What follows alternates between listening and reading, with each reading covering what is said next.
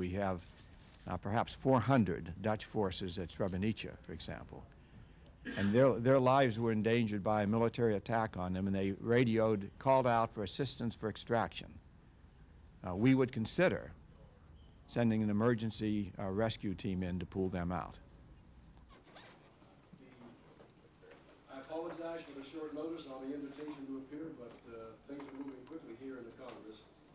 There's a lot of speculation that the intelligence was not adequate in the Captain O'Grady incident, that he was in effect lured into a trap. Say something about that to us. I'm not satisfied at this point that we did the best job in transmitting, relaying the information to the person who most needed the information. And so I think a major point of our lessons learned will be investigating not only the intelligence adequacy, but the adequacy of our procedures to relay intelligence to the person that needs us. Forces are located, as you can see here, in Croatia, Bosnia-Herzegovina, and in Macedonia. A plan to help them withdraw from the region. And it is now this plan that I would like to run through with you, if I may. So this is a plan we hope we do not have to implement. But if the conditions arise, we should be prepared to, and I think that's only the prudent thing to do. Fields equally of limited capacity. Probably most limiting is the road network.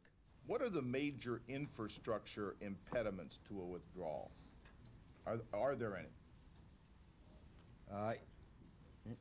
If you are referring to the infrastructure within Bosnia, there are many.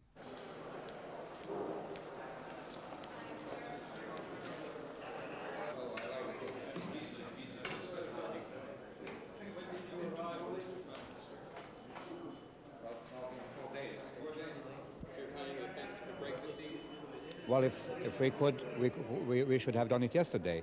The problem is our hands are tied because of the Western governments preventing us to defend ourselves. That's the problem. Thank you very much for your comment.